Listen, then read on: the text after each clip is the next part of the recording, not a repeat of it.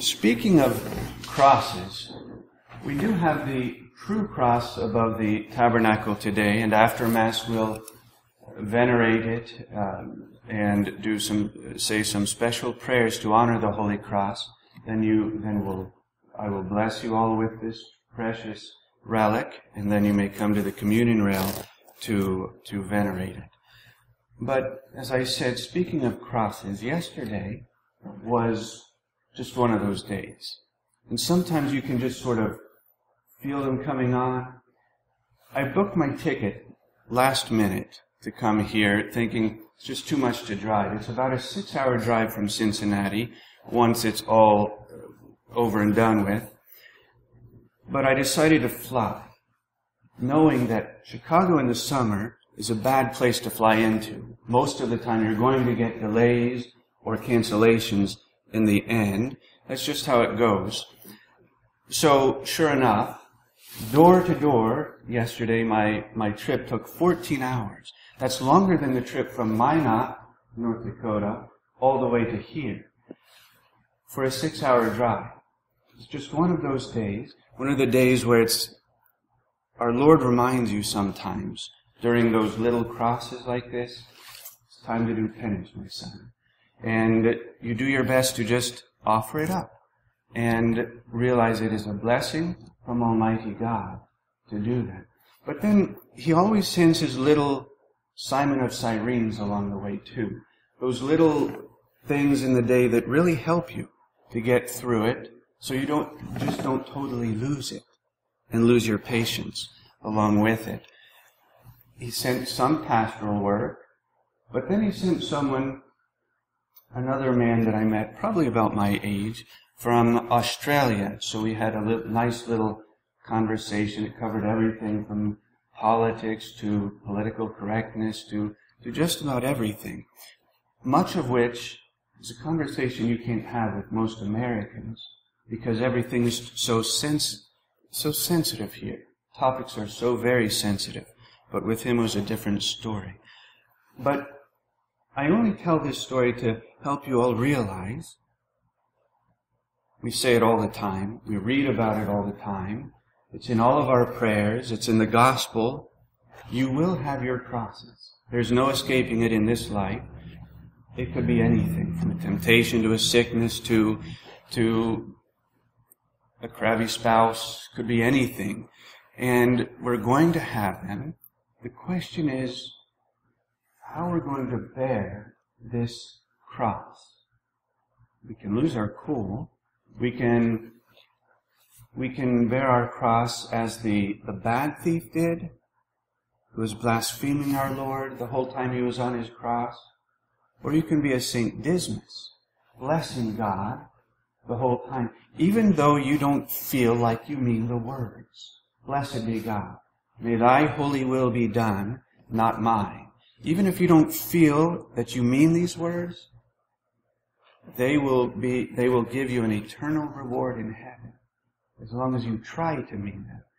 Bishop Dolan always tells us, the priest, that sometimes you have to fake it to make it. And that's the whole spiritual life. We're not being hypocrites about it, but we're trying to put on a good face, a smile sometimes if you can manage it, to fake like you're happy because it's pleasing to God. St. Therese did that her whole life. She said that she would never miss the opportunity to gain merit by bearing her crosses. She would try to give a smile, a simple look, a gesture, anything that would sort of fool our Lord, if you will. She said that she would try to hide her sufferings from our Lord. Obviously, you can never do that. He knows all things. But that is how she did it. Sometimes you have to trick your mind that way, too. To play a little spiritual game with our Lord, hide and seek, as we do so often, or just try to hide your sufferings. She also, in her deathbed, had an image of the crucifix right beside her on her pillow, and she was going through some excruciating pains with tuberculosis and all. But she took her fan, you know how they had those old-fashioned fans, and she actually fanned the crucifix. And she said, it's not my time to experience consolation, but we have to console you.